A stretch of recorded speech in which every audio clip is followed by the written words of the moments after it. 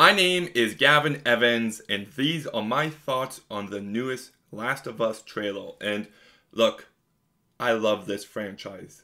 The first game is a masterpiece, but the second game is the greatest story in any medium ever. It's just brilliant, heartbreaking, and when they announced the TV show, I was so excited. I actually live by where they filmed some of it, so I went to the set one day and it looks great. But the first bit of footage came out and I thought it looked kind of cheap, like a fan film. But then we got the teaser trailer and I'm like, okay, now I'm excited again. This looks great.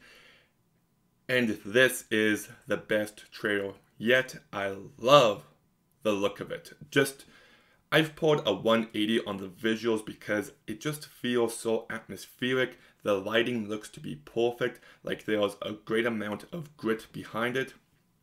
Love how the cities look, how the houses look, just everything on a visual level looks incredible to me. You've also got the clickers, which just got a terrific design behind them.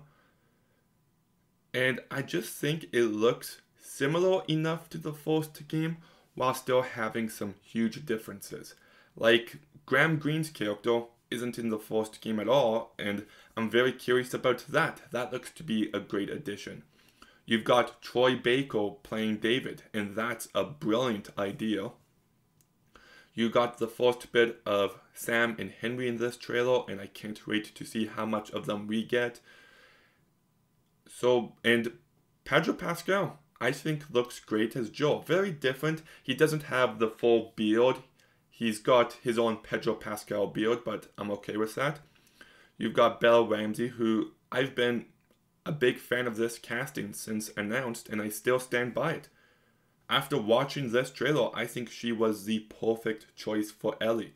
That scene where she's making the clicking noises as a joke, I saw Ellie, even though it's a different actress entirely. So I'm very optimistic on the casting now.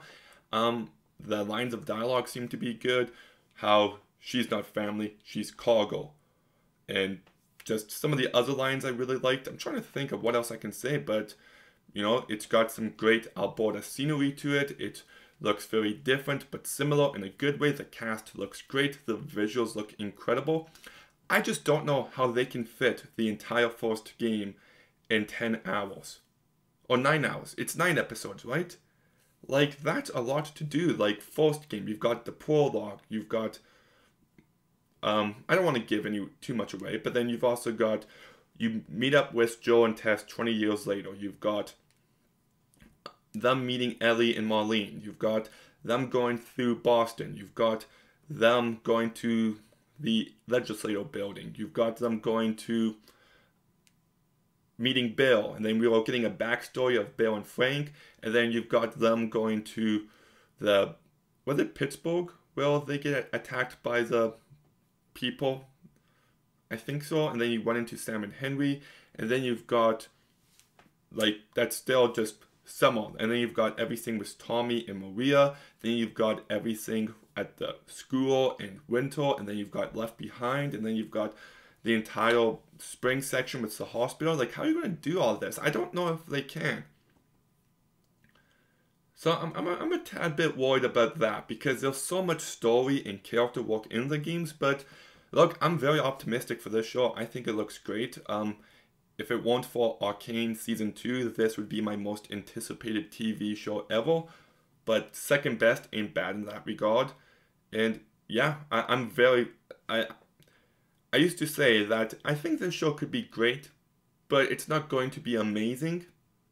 After this trailer, I might be wrong on that. I think this could be one of the best TV shows ever. If they do this story justice, they get the emotion in, they get the complexities of the character in, you've got yourself some great horror, some great visuals.